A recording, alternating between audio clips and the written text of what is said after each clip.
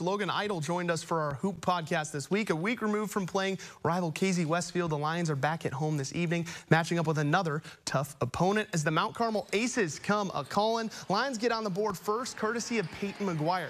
He's going to hit the pull-up jumper here to give Marshall the early lead in this one. A few minutes later, Marshall adding to the lead as senior Avery Sheets works inside, hits the tough shot over the defender to extend the lead. This game was back and forth throughout. Marshall led by 2 at the break, but couldn't hang on down the stretch as they lose a heartbreaker, 47-46 to Mount Carmel. They fall to 2-2 on the season. Mount Carmel only led for 4 seconds in this game, but the only 4 seconds that matters as we throw it to the scoreboard.